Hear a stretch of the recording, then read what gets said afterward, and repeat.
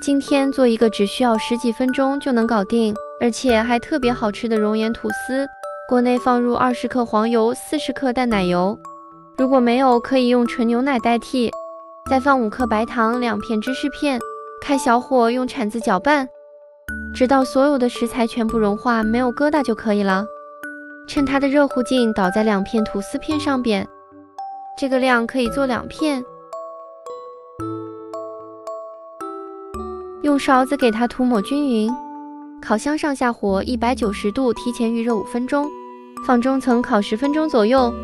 因为每家烤箱的温度不一样，后几分钟一定要多观察上色情况，只要表面微微的焦黄也就可以了。一定要等不烫了再吃，因为真的烫嘴呀。光看这个样子我都馋得不行了，咬一口下去，吐司的底部是焦脆的，上边抹芝士酱的部分又松软又香，真的是巨好吃。这么简单，学会了以后再也不用出去买了，你也赶紧试试吧。